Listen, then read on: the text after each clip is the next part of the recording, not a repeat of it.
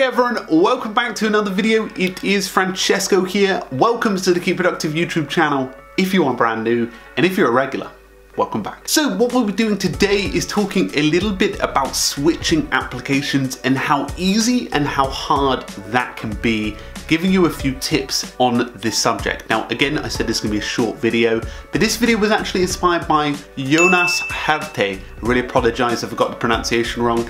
He tweeted talking about whether it was tedious to switch applications and what the best practice was around that. So I thought I would answer his question with a video. So just before we get started, make sure to join the Facebook group as well. We've got over 1,000 members in the Keep Productive community. It'd be great to have you, so make sure you join up in the description below. So the first sort of approach that I think will be helpful with switching productivity apps is making sure you understand if the switch is right. If you're confident you've made the decision that all of the features match up to what you need it to, and you think that it's going to be a viable investment of your time to make the switch, then that's okay. I totally understand if you want to move applications, if you feel you will be more productive or more comfortable in an application or resource that suits you better, that is absolutely fine. But the first thing to do is make sure you're on that level. If you're balancing between you're not sure or you are sure, then definitely take a free trial with the resource you're planning to go with, or ask the company themselves whether they have some sort of free trial, 3-day trial, 5-day trial that you can give and try out. Now, all you have to do there is just use a resource, try and understand it, and you can watch a few videos and resources around it to make sure that you understand whether it's right for you. The second approach is once you're happy and you're more confident and you're like, okay, I'm going to move to this resource, is check whether they have an importer or exporter. Now the resource you're moving away from will most likely have an export tool. If they have an export tool, that is great.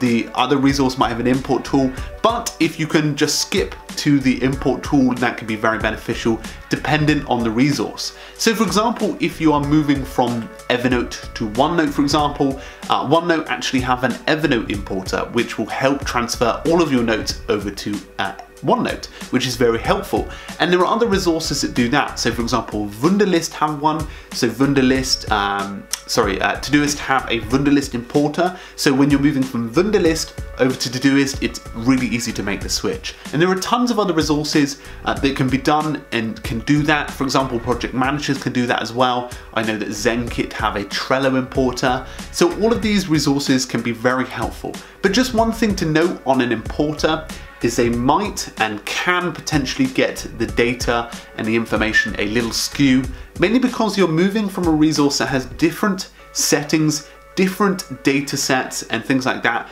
Transporting it over to another one can be sometimes a little bit tedious. You might have a few data imports to the resource that you're going to, so just make sure you're comfortable with the importer and how it works before you make that move. The third stage of it is making sure that you can manually transfer all of the information or data. So for example, let's say you're moving to a new task manager.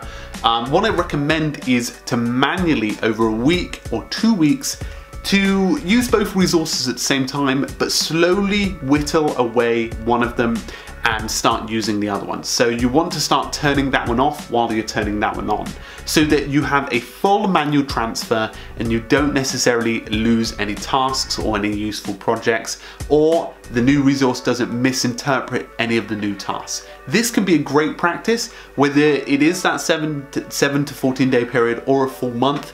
That's absolutely fine, just whatever you're comfortable with. This is something that I will do when I move laptops. So for example, I'll probably keep hold of this laptop a week or 2 longer so that I can make sure I transferred everything over to the new laptop and it provides me with the same experience that this one does. So making sure that you do that full manual transfer can be very beneficial. So guys, those were the 3 steps. Number 1, make sure you are confident and comfortable with the decision to move. You need to be sure that this is the right move, because it's like moving house. It's a big move, it's a big transfer of all of your data.